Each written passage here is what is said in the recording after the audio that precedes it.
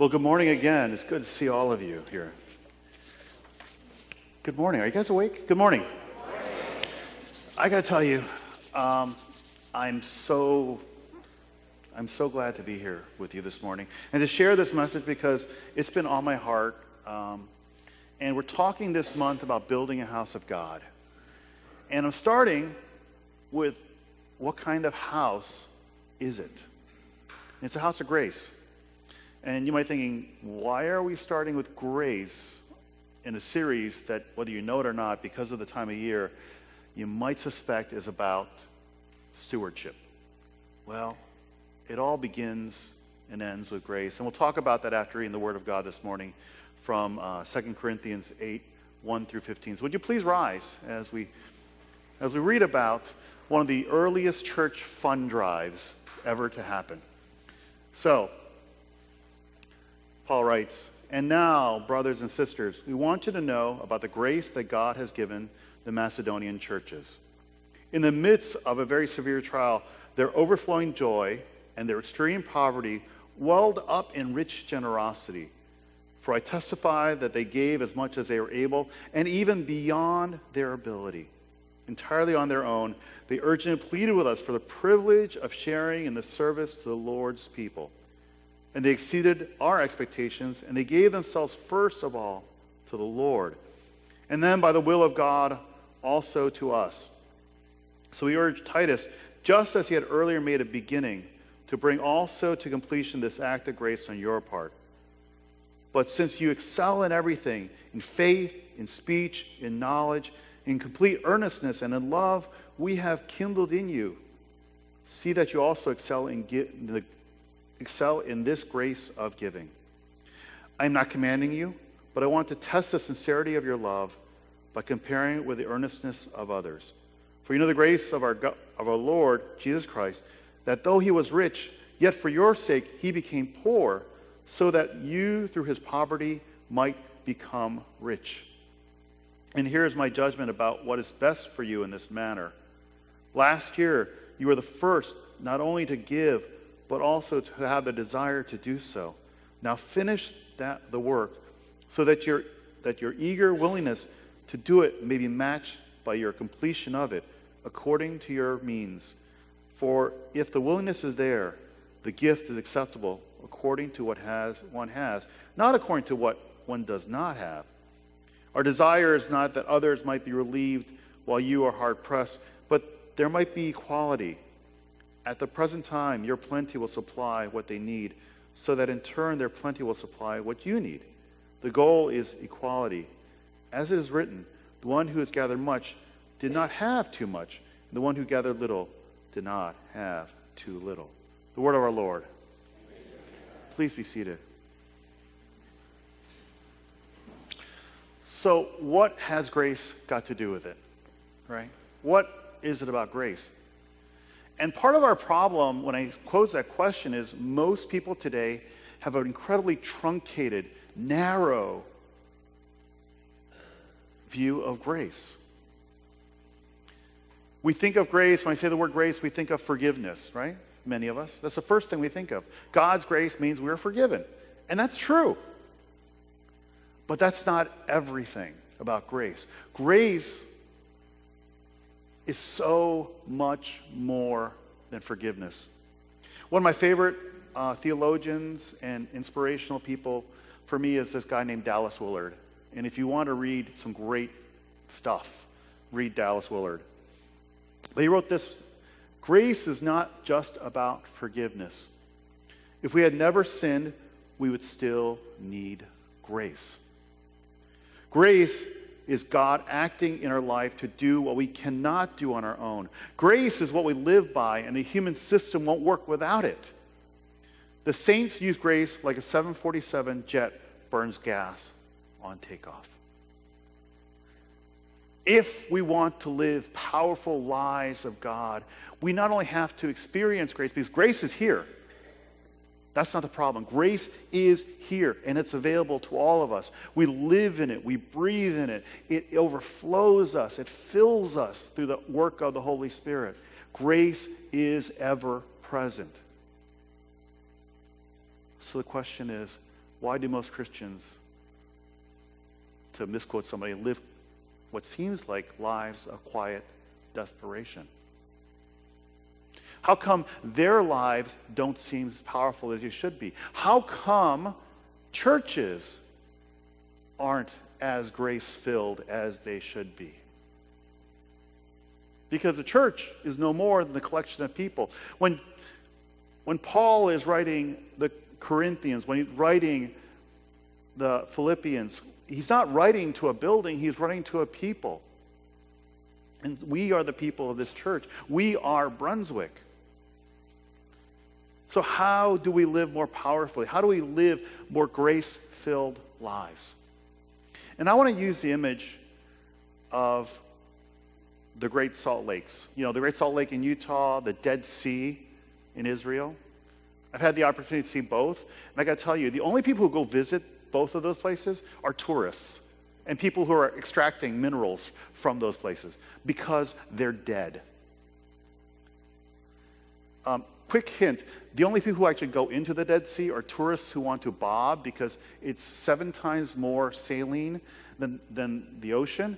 And let me tell you, you don't want to be one of those people who bob because you get out and the salt crusts on you in places, well, where it's uncomfortable. So consider just watching.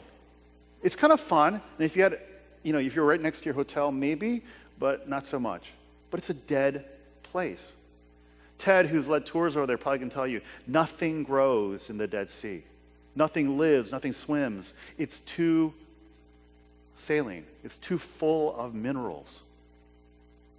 But the Dead Sea and the Great Salt Lake and these other places all have fresh water running into them constantly. Resources are running into them constantly. Their problem is they have no outlet. And this is what happens, I think, to so many churches and individuals in churches. Christians, good, wonderful people. And when they ask me, well, how come I don't feel the Spirit? I tell them, well, where's your outlet? What are you doing? How are you exercising the grace? How are you becoming a channel to that grace? How are you staying fresh? Because the Christian life is not just about experiencing the grace, not just having the grace poured in, because God pours it in. God has poured in so many blessings into our lives. I look around this room and I see so many people with so many talents, so many resources, so much great stuff. People I want to hang out with. But how come we don't experience the power? How come it feels like we're stalled at times? How come we're frustrated? It's because we don't have enough outlets. We don't exercise it. It's not that we can't, it's because we don't. Now, we can't say we can't because it's a pleasant excuse. It really is. I got to tell you, my default, and it's one I want to confess to you and come before you, is that when I'm under stress, when stuff piles on, is to bunker, just get it done, instead of reaching out and asking for help. I'm a guy. I don't want to pull over and even ask directions. I talked to Holly and Bob Clark yesterday at Dick Sims' memorial service. And I said, oh, you don't have GPS? He goes, no, we pull over and ask directions if we need it. And I go, really? And that's hard for me to imagine. Not because the not having GPS part, it's the pulling over and asking directions part. It's hard. But we've got to change our habits. We've got to work at having more outlets for our grace. Our grace comes in many forms. Our grace comes in our time, our talents, and our treasures. So how do we do it? We can get clues from this passage from Paul. Paul writes to these guys, this church, the Corinthians, excuse me, and Paul talks about Jesus. Talks about how Jesus made sacrificial giving to allow us to be saved. He spent into poverty, is the line. And how did he do it? I think what speaks eloquently to it is this passage from Philippians 2, 5 through 8. In your relationship to one another, have the same mindset as Christ Jesus, who being the very nature of God, did not consider equality with God something to be used to his own advantage. Rather, he made himself nothing. Nothing. By taking on the very nature of a servant, being made in human likeness. Now, that word servant is an interesting word. That word servant not only means servant, it means slave, doulos. It's a great word. Slave for us.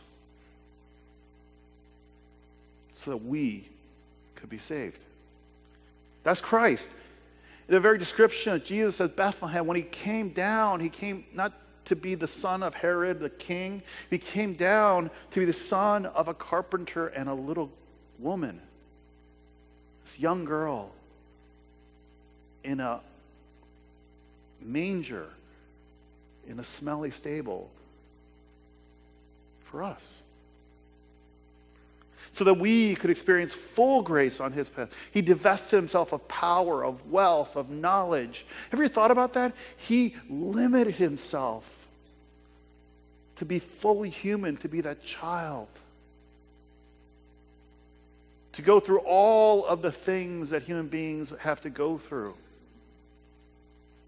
To fully experience the pain and suffering, the depravities. So, he gives us the example of how to live this life with many outlets, with gratitude. And that's where it really starts and begins. If you want to live in a flowing stream that's full of grace and where you can experience that grace and use that grace to power a full life, we have to not only give grace in every measure, but work on it. And it comes down to the most basic of all things, which I know this church can do. It's the continual practice and response to love. You know, giving of anything, and let's talk about the most important thing in a lot of people's lives, money. Dare I talk about it? Just today? You know, if I was like Christ, you know, almost 16 of his, I believe, 38 parables, almost half of his parables, were all about money and resources and how people are supposed to use them. I talk maybe 3 times a year about money, so indulge me today. Because where your money is, someone said this, your heart is also. I used to say, if you want to know where people's money, where their hearts are, look at their checkbook. So, but since nobody writes checks anymore, okay, maybe 1 or 2 a month, let's look at your credit card statement. That's where your heart is. Because that's where you put your resources, your time, your effort. And Paul is writing this letter.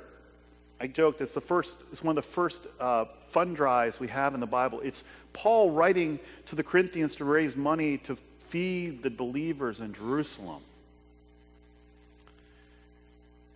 And he's telling them it's not about the false narrative. You know, ever heard the narrative, if I had more, I'd give more? Have you heard that? If I want, it takes the form of things like, if I win the lottery, if I win the mega ball, whatever the mega ball is, you know, I think, you know, if I win that $1 million, I'll give all of it away. It's like, no, you won't. Because here's the clue. Giving has nothing to do with how much you have. There are people who are incredibly generous who have very little. And there are people who are incredibly wealthy who are incredibly stingy. It plays out in many ways. One of the highest per capita givers in the PCUSA, the Presbyterian Church, not PCUSA, the Presbyterian Church in general, is actually a church that's run by a couple of friends of mine. It's called New Life Calvary, and it's in the Glenville neighborhood of East Cleveland. It's the poorest part of Cleveland, and they had the highest per capita giving. Just imagine that. The church of an African-American church in a destitute part of Cleveland, and they've got the greatest giving. They have nothing, and they give because they're joyous. I got to tell you, they do something in their session meeting that just makes me smile. I've had the opportunity to visit with them. They sing. Isn't that weird? But wonderful. In their session meeting. It's kind of neat. I won't ask my session to sing. Well, maybe. But it's about experiencing that wonderful outlet. Because if we understand how grateful we should be, if we understand how much God has given to us, how much he loves us, we can't help but respond. Paul puts it in his letter to the Corinthians, I don't want you to give out of guilt. I don't want you to give out of obligation. I want you to give out of love. Not out of love for me, not out of love for the church in Jerusalem even. I want you to give out of the love God has poured into your lives.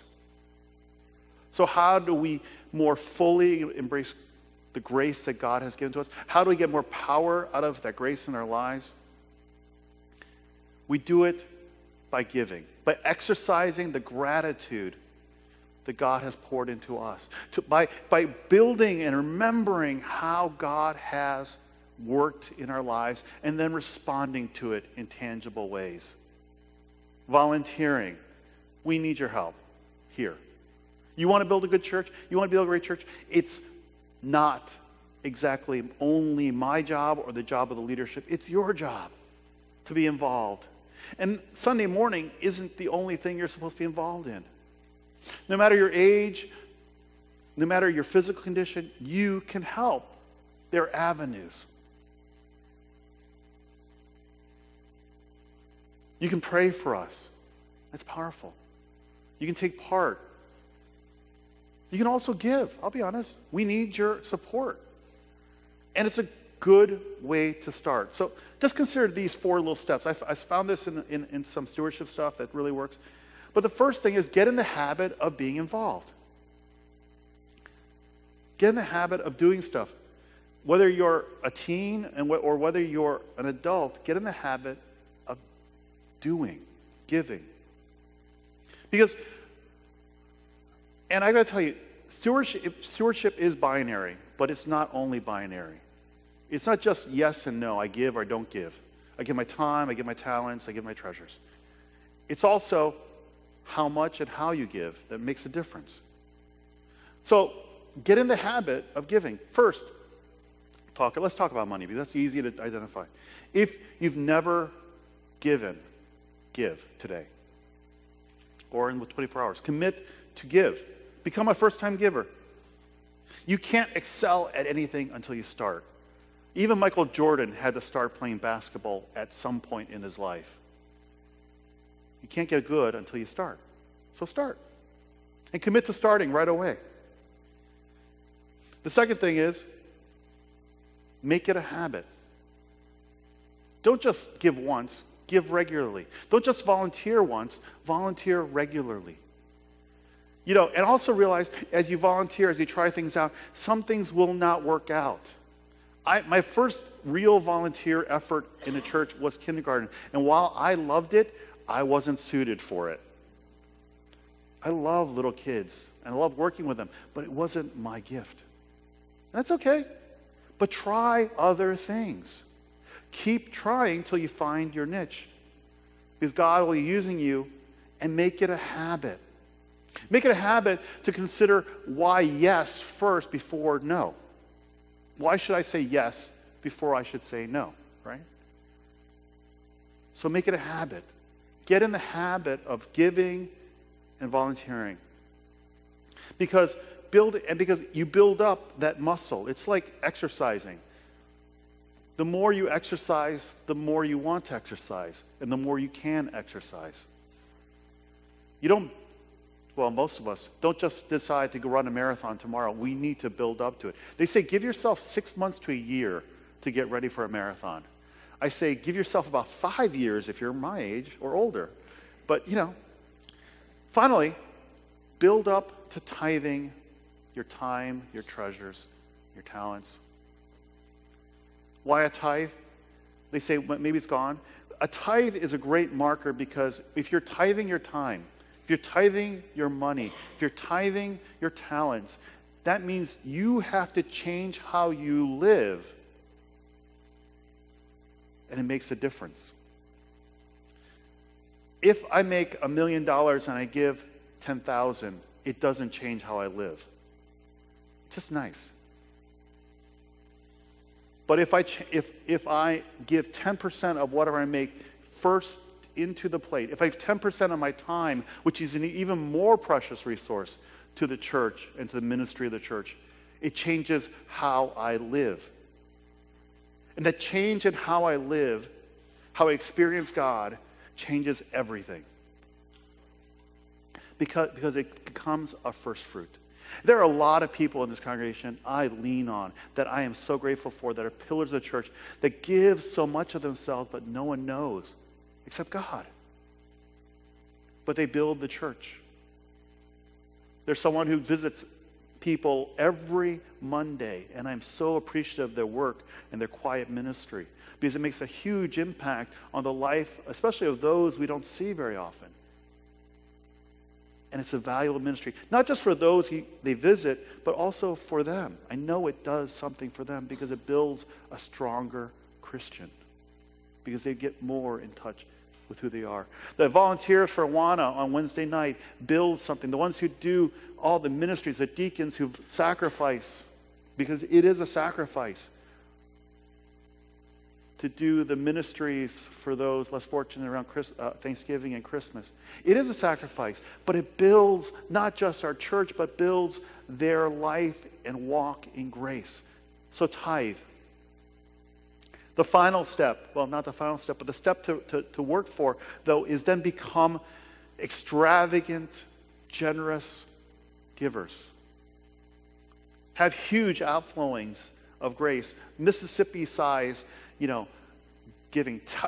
I got to tell you, tithing is just the beginning. Tithing is just the beginning, because there's a joy in saying, now, okay, I give 10% to God, my time, my treasure, my talents. But then, how can I support missionaries above that? How can I help in the ministry of the church? How can I make an impact? If you're already tithing, thank you. Thank you. That's a great start. But the question isn't, is that all I'm required to do? No. God doesn't want 10%. He wants 100%. He wants it all. And I got to tell you, there's a joy for me at least, every month I get, emails and actual letters in my mailbox from missionaries that we support. I read what they're doing, and I realize, I have a small part of helping legislators in Washington, D.C. legislate, but also understand what it means to walk with God, because I'm supporting missionaries who work there. I'm supporting missionaries who work in Oaxaca, Mexico. I'm helping missionaries who work in Cuba. And all these places I can't go, but I assist and equip those who can. And then there's joy getting your hands dirty. That have nothing to do with my job. The hardest thing for me as your pastor is to do ministry that has nothing to do, technically, with Brunswick. But I'm also called to do that because this is my job, my calling. But my other part is the calling to be a Christ follower. And the two overlap almost completely. But my challenge every year to myself, my spiritual director's challenge to me often is, what are you doing for you and your relationship with God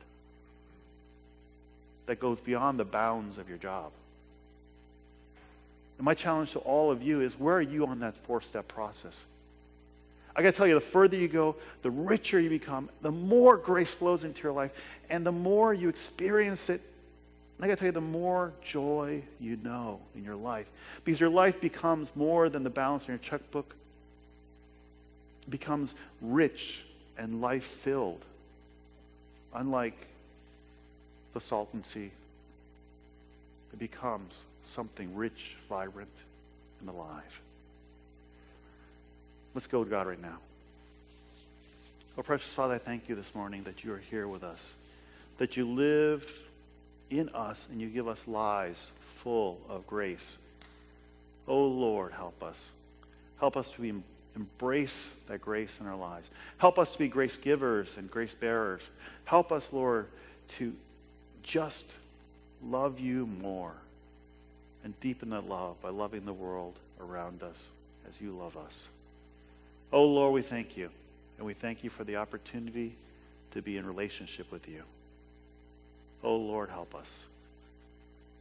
Guide us. And give us your Son in full measure. We thank you, Lord. In his name we pray. Amen.